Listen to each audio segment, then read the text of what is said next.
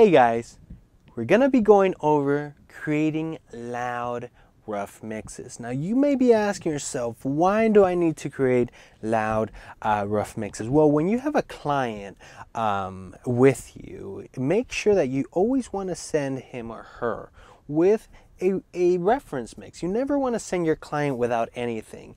Now, as you've been going over with your mentor, the importance of headroom in each mix is very important, right?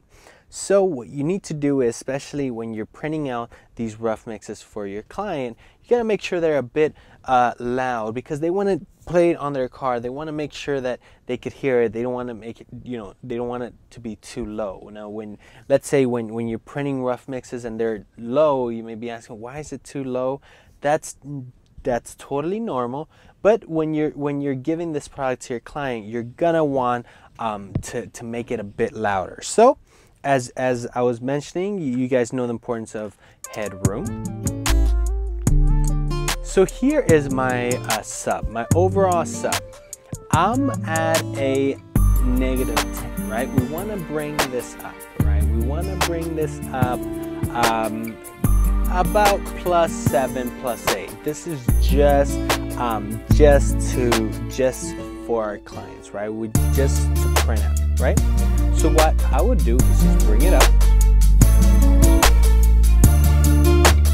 And the other thing I would do is limit the whole mix. Now, when I say limit, don't squish it all the way. We just want to give the perception that the perception of it being mixed for the client, right? The client wants to at least be inspired when they hear this rough mix. Why? Because what they're gonna do is not only they're gonna play your mix, even though you guys just cut the vocals and it's not fully mixed, but then they're gonna play a professionally released song.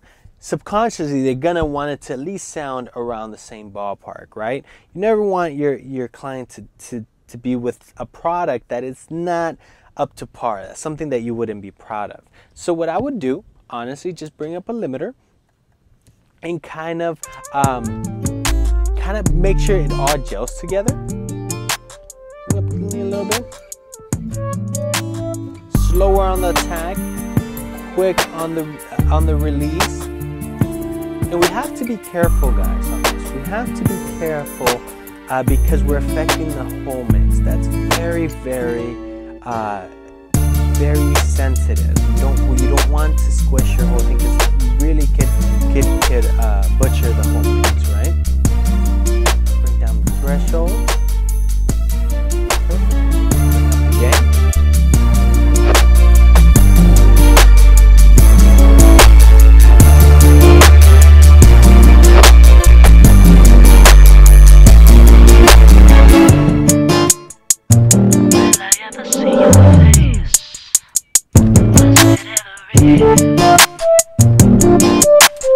Now, the most important reason that I'm limiting the whole rough, this is just for a rough mix, mind you.